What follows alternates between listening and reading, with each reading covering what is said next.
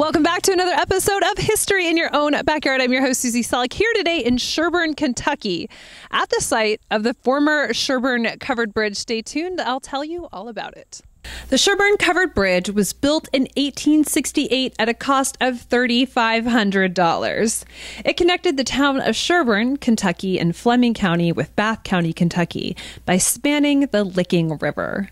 The bridge was 253 feet long and built by Isaac Kisker. Now for the really unusual points of the bridge.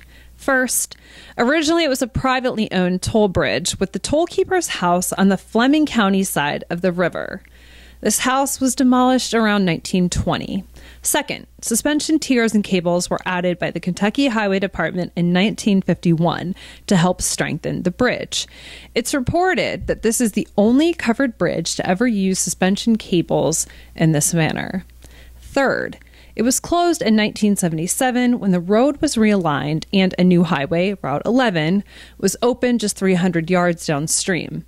On April 6, 1981, the bridge burned when two teenage boys started a fire inside the bridge. Obviously, this was a boneheaded idea because the fire ended up destroying the bridge. Fourth, at the time of the fire, it was the longest covered bridge still standing in the state of Kentucky.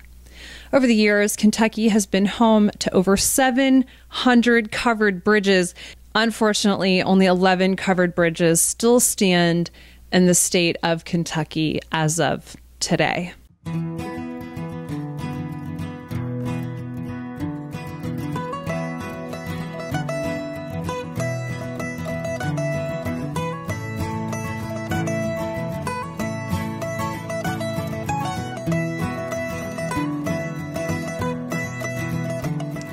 Thank you for watching another episode of History in Your Own Backyard. I'm your host, Susie Selleck, here today in Sherburne, Kentucky, at the site of the former Sherburne Covered Bridge. Hope you enjoyed your time with us and learned a little something. Remember, travel slowly and stop often. Bye for now.